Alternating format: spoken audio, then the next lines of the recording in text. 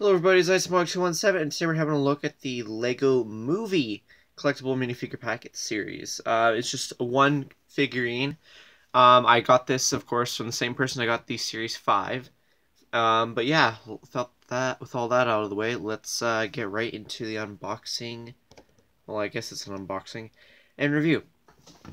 The packaging is pretty similar to Lego Movie 2, other than the fact that, like, different packaging styling. I like how they used Emmett and Wild Style in the front still, like they kept that idea. I don't know, the coloring isn't the same obviously, but that's no biggie.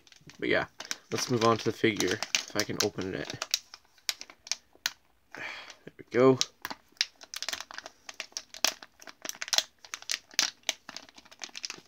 I try to be careful with my packaging, so I like to keep one from each wave. So that's my explanation for you guys. And I did ask for a specific one this time because I already have two from this wave, but I didn't have the packaging. So, in case you haven't been able to identify, this is Gail the construction worker. I got this one even though I was given the option of Wild Style or Larry the barista sealed, and I was like, nah, let's get this construction worker. So, yeah. Sorry, I'm like really stoked right now because like I've been hunting this down for quite some time. I like how their hands are already pre-ready to hold the drill. But I believe this piece is commonly used in Lego City sets for construction workers, believe it or not. But yeah, here's the figure. Gail, the construction worker, has that nice drill piece. Has, of course, I believe, exclusive torso print and exclusive hair hat mold that I don't believe has been used in a while. No double-sided printing. But if we remove Gail's accessory, get a better look at what she looks like. You got a nice little tool belt right there. Pretty interesting. Let's have a look at the instructions, shall we? For the instructions, you get, of course, not the instructions, the checklist.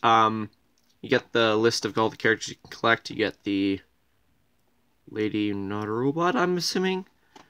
President Business, Hard Hat Emmett, Wild West Lucy, which was given an option to give, but I passed on that. Abraham Lincoln, I forget the name, but I just call her the Crazy Cat Lady. Scribble Face Cop, William Shakespeare, Taco Tuesday Guy, Madam Not a Robot? I don't know these names of the robots. Larry the barista, Gail the construction worker, which we got.